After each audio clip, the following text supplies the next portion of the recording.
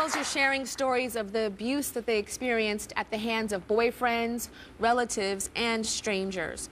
Now, in the history of America's Next Top Model, only 3 girls have quit the competition outright. There was Cassandra from Cycle 5. Cassandra quit because she didn't want to cut her hair.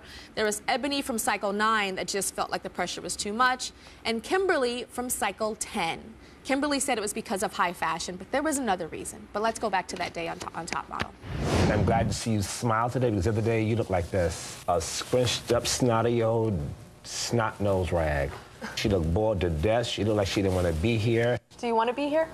To be completely honest, like the whole fashion thing, it doesn't interest me at all. So why did you come here? Why did you come here? Learn how to like express in pictures, but like the whole like, you know, like designer thing, like I don't know about designers, and it's just, you know. Let's go back to casting, because it just happened. And there were 20 girls standing there in that room when I was handing out your diplomas.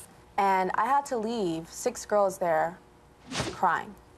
And here you are in this place saying that this is not something that you're passionate about. I'm just being honest, like I don't believe in the whole like, you know, I need to wear designer outfits and like. But you don't need to wear designer outfits as a model. Well, I know that, but I'm just saying like that's why I wasn't like, I don't find it interesting.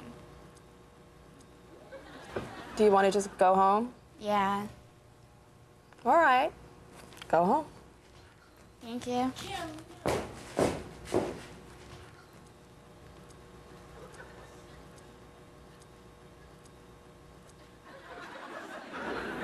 I was so shocked when you said that you wanted to go home, and I thought it was so, because you don't like high fashion and you don't want to wear like fashionable clothes. You don't have to wear expensive fashionable clothes as a model on your personal time, you don't. That's what I was saying. What are you doing? I thought you were out of your mind. But it wasn't about high fashion. That's why it sounded so crazy. Yeah. So tell everybody what it was really about. It sounded so crazy because it wasn't true. Mm-hmm. And, you know, now that I look back on it, I'm like, oh my God, that was so silly of me to do. But the real reason was 3 months before the show, my ex-boyfriend committed suicide. It was by far the hardest thing I have ever gone through.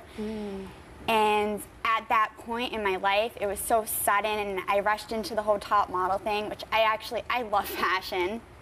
I loved being there, I loved meeting Tyra, and I wanted it so bad, but I didn't feel good on the inside. I was a mess. And if you don't feel good on the inside, you can't be okay on the outside. And in hindsight, I'm so happy that you left. Because I don't want you to be feeling sick inside and going through something so traumatic and having to put a smile on your face and sell some earrings on the show, and these earrings are cute, and I'm like, that's not what the competition's about. I guess when I was going to audition, I'm like, I think this will be a great stepping stool to get away from everything, and it will help me. But you know, I got there and I'm like, this is just overwhelming. It makes it worse. I can't do this right now because all I have is the death on my mind. And your ex-boyfriend was not the first person in your life to commit suicide. No. When I was in 7th grade, my mom committed suicide. So it kind of even made it worse because I started feeling like, oh my God, what am I doing to people? Why is everyone around me dying? And I got into a pretty bad depression and a lot of anxiety. I was in and out of the hospital having panic attacks. It was hard. And so your mother was addicted to drugs and alcohol. Right. And I'm sure had some other issues too to make her commit suicide. Yeah. So it was almost like you were attracted to somebody that was similar to your mother, this boyfriend. Did he have bipolar disorder? He was bipolar. He was bipolar. And I know you said that his sickness made you sick. What does that mean? It did. He was bipolar, so he was always up and down, which is hard to be around with someone like that. I mean, he would be the funnest person to be around. He loved life, and all of a sudden he would crash. And being around someone like that is so hard because when he would crash, I would come right down with him. And he was addicted to drugs, and I always thought, it's okay, I can save him, And for the longest time, I stayed in the relationship thinking I could make him better. And then he died, and it really made me crash.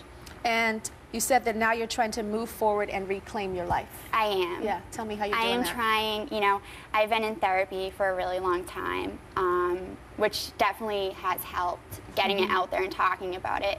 because even on Top Model, I didn't want to come out and say I can't do this because I thought it would make me look really weak. And I know being a model, you have to be fierce and confident, and I just didn't want that image.